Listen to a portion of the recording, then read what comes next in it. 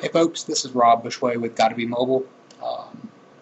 Had a few people asking specific questions about the Flybook that I received yesterday, and although I'm going to try to save as much of this for the review as possible, I wanted to address handwriting on the Flybook, as that seems to be the most common question people are asking. So I've got the Flybook in tablet mode right now, and I can't figure out a way to get it to automatically rotate to portrait or even get it to rotate to portrait, as there's not a button on there to do so. So I'm just going to handwrite just as I normally would with a P1610 or anything like that.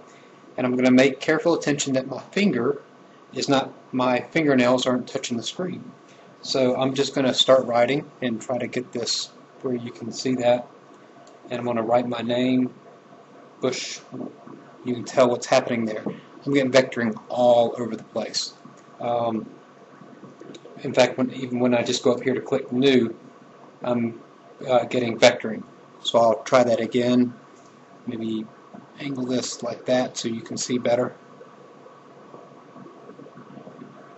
And I'm trying not to press on the screen hard or do anything out of the ordinary.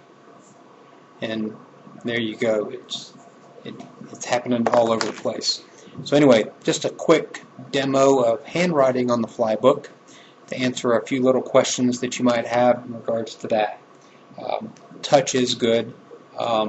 Feels like an 80-gram digitizer to me, so without any palm rejection technology at play. Anyway, Rob Bushway with Gotta Be Mobile. Look for the ink show next week. Thanks.